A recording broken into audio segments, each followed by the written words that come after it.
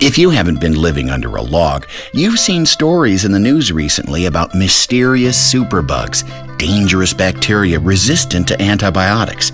Well, this health crisis is not such a mystery to me. I live in a confined animal feeding operation, a factory farm closer than you'd think to the suburbs and nearest city, but out of sight for most people, and therefore out of mind. That's me, and this is where I live. We're crowded together in wall-to-wall pens and never get to see the outdoors. As you might imagine, I'm stressed out and dirty and constantly at risk of getting sick. The food is pretty bad too.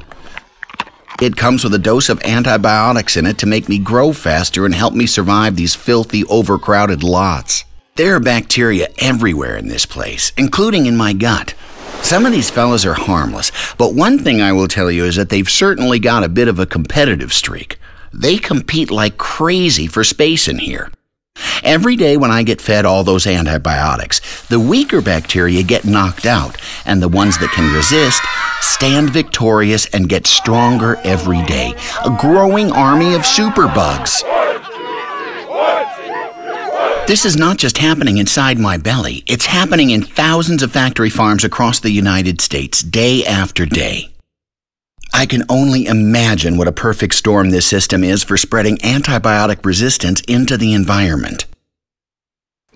Just look at these huge vents. They're meant to keep us crowded pigs cool, but they blow all that mighty bacteria downwind to neighboring communities. Please excuse the unsavory imagery, but these giant pool lagoons collect all our liquid feces with all that bacteria swimming free.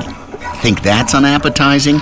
Well, all that manure has to go somewhere. It gets spread on fields and often washes off into rivers and streams and ends up in your watersheds. These superbugs can actually transfer their powerful antibiotic-resistant traits to other bacteria. Pretty darn creepy, huh? They end up on the meat you eat. And workers might not know it, but these bacteria hitch a ride in their guts too, all the way back to their homes and your communities.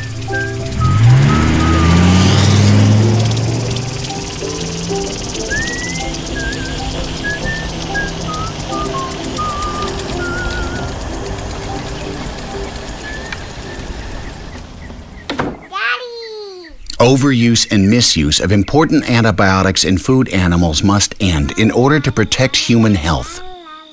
You can be a part of the solution to fix this.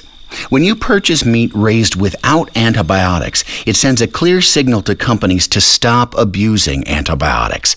Go to drugsmakebugs.org to find out how we all can play a part in protecting our communities and our family's health.